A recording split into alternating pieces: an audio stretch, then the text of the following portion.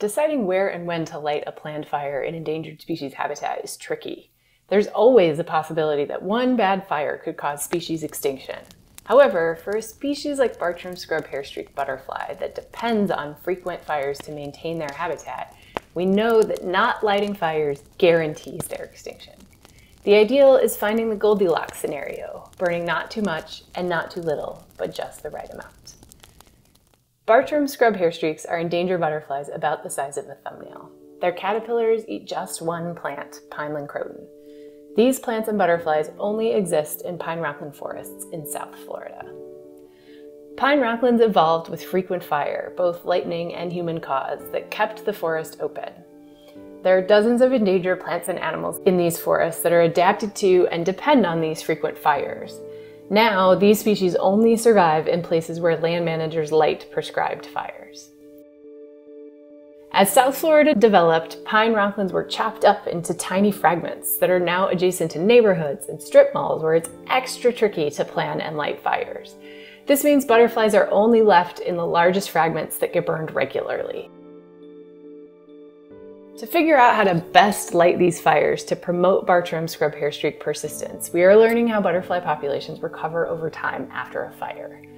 To do this, we need to know if the population is growing or shrinking over time. This means counting how many eggs female butterflies lay, observing how many of those eggs hatch and become caterpillars, and then how many of those caterpillars survive to become adults. And we need to do this in fire units that have burned at different times. And this is really painstaking work. We have to search plants for eggs and caterpillars. And then when we find one, we flag the plant and check on it daily. You have to kind of develop a search image for caterpillars and their feeding on the plant. They start out really small and they feed on the flower buds, leaving these little bubbles of red sap as evidence of their feeding. Then, as they get bigger, they start to roam more around the plant, they hide under leaves, sometimes even on the ground, and we monitor their growth and survival daily until they get to be huge, which for these butterflies, or caterpillars, is about 15 millimeters, or about the size of a gummy bear. At that point, we build enclosures around the plants that they're on so that we can know whether or not the caterpillar survives to become a butterfly. And once we build these enclosures, they have to be checked every single day so that when the butterfly does emerge, we can release it on that day. Yeah, see, it'll just sit there. Oh. When we combine this information that we have on butterflies with data we have on how pineland croton plants respond to fires, we can figure out the best timing to burn pine rockland forests to maintain healthy butterfly populations. The key is to not burn too quickly before butterflies have a chance to recover, and to not wait too long so that the plants are overgrown by other species. We are looking for that sweet spot in the middle.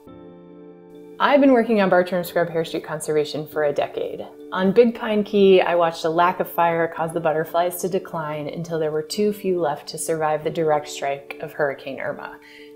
The research that we're doing now in Everglades National Park will help land managers make decisions about how and where and when to burn so that we don't repeat what happened on Big Pine Key, and so that we're giving Bartram scrub hairstreaks the best chance to survive into the future. They're such cute little butterflies.